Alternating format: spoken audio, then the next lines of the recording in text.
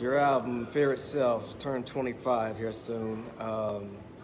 Take me back to your next up to bat after Souls of Mischief. What was it like to say, hey, you up next? What kind of mindset did you That's have? how it was because we just got thrown into a commercial system or a corporate system. But as we sat around the room as a crew and stuff, it was never like that. We all had our stuff recorded at the same time, and they just chose who they wanted to present first. But by marketability, obviously, if I looking back, the songs are more marketable. They got 4 different tries with 4 different, it's like a boy group with multiple personalities, and handsome young men. They felt like they could get more of a push out than I was just trying to be grimy with a big head of dreadlocks, trying to be like hardcore, you know what I'm saying? And so they still respected my image, but they felt like putting out the Souls of Mischief first would push us forward. And I think the Souls did sign their deal first, and I got my deal second. So they actually decided they wanted to get me secondarily. Yeah. So that wasn't part of the plan to go after Souls of Mischief. It was kind of the label's idea to place you guys who was going next. Yeah. So what was the concept behind the title, Fear Itself?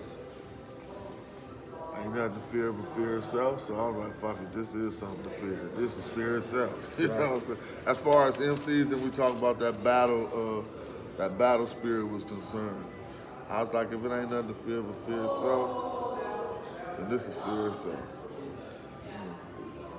Your first single release, That's How It Was and That's How It Is. Was that your idea to throw that out first as your introduction to the world? Yeah, I don't know if they even, looking back on it, if I was an A&R or somebody sitting in office and one of my artists turned in that album to me, I'd be in the same position they was in. Like, okay, I know it's hot, like, you know what I'm saying, but this ain't really like mass music, you know what I'm saying? And so they just let me give it the shot we wanted to give it. Like, okay, well, all of them knew the skills was there, but that was like, but it's not like blow up stuff. Right. So they just rolled with it, like, okay, which one you want to put? I'm like, That's How It Is. And they rocked with it, like, okay, That's How It Is. Me Oh My Oh was my second single, I think. No, Didn't Mean To. And then it was Me Oh My Oh was the third single. Didn't Mean To. Was that your idea or their idea? Yeah, that was my idea. No, really, all these ideas are collective. But again, I'm just giving them some credit. With an album like that, without obviously strong singles on it, you know what I'm saying? You just are left to shuffle through what you got. And shuffling through that record, Didn't Mean To was one of the most, it was one of the records that had a repetitive to it. And it had a storyline that people could follow easily. It didn't get you lost in rapidy rap stuff, you know what I'm saying? It was just like, it ain't my fault that your girl got caught. Right. And then later, what's the name, took it. And it was like, it ain't my fault. I was like, didn't I just do that song? Right. But right. It's good, though. Third single, Me Oh My Oh. What was the idea and thought process behind that? I guess that, good question. Because I filmed that video in Atlanta at a Freaknik, back when they used to have Freaknik.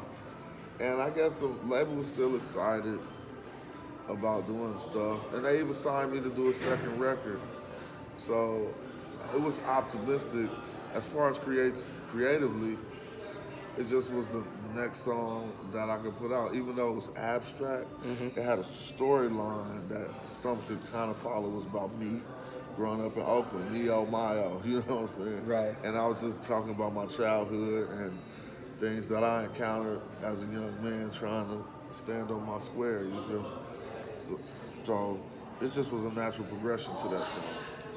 What do you remember most about the session with Sin-seer?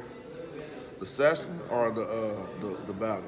We're gonna talk about the battle in a minute. The battle was after the session, right? Yeah. Okay, so the I session. remember that session. I swear to God. It was a good session. He was my homie, and we was friends. And when he came in to say that verse, every time he spit it a different way.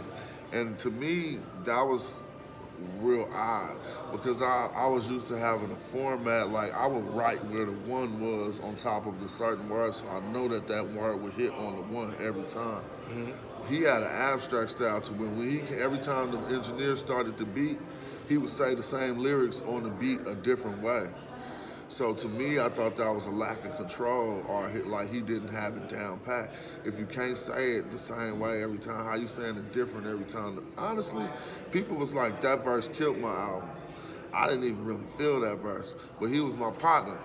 You know what I'm saying? Straight up, he was my partner, but it wasn't like he was just like dumb gassing to me or nothing.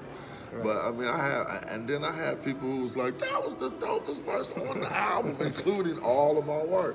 So I was like, dang, it must be something I'm missing. Because when I hear that, I don't necessarily hear like the dopest verse on the album.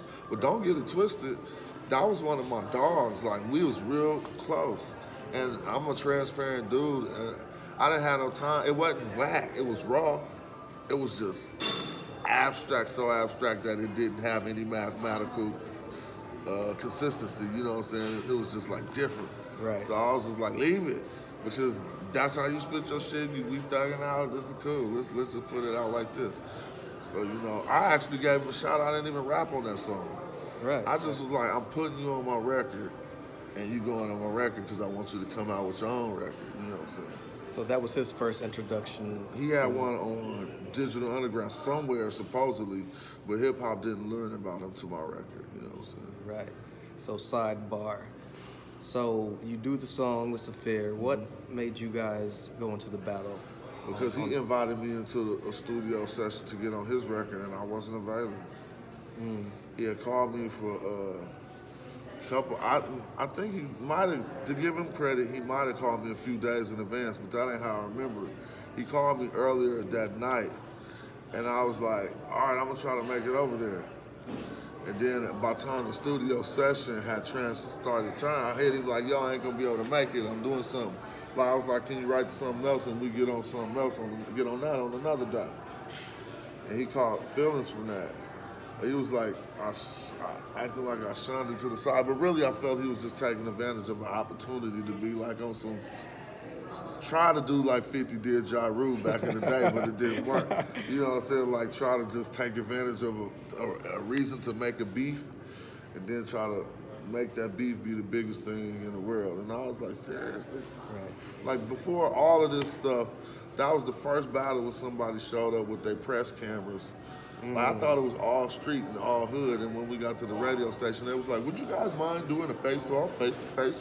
I was like, are y'all serious? I was like, this is acting? I was thinking this is all real. Right. Like, why we gonna do a face-off? We ain't getting paid no big-ass purse. This is beef, you feel me? But it's good. Did you guys ever reconcile after all that? Oh, definitely. Okay. Yeah, that was years ago. I mean, that was young. You know, for a minute, it was still, because he had crossed me, so I don't ever fuck with nobody who just outright cross you for no reason. Right. But you can let bygones be bygones. When people do things that they tried to spite you, it didn't work, and it was long in the past, why even linger on that? You can kind of like chuckle and smirk when that person in your presence, like, right. We had my video shoot. Or I invited him on my album, and not facetiously, it was just out of humble, like, yo, let's just do a song together, you know what I'm saying? Right. And we did one on a record I did with Fat Cat. Okay. Called Ron John Bovey. Check it out. Yeah. Cool.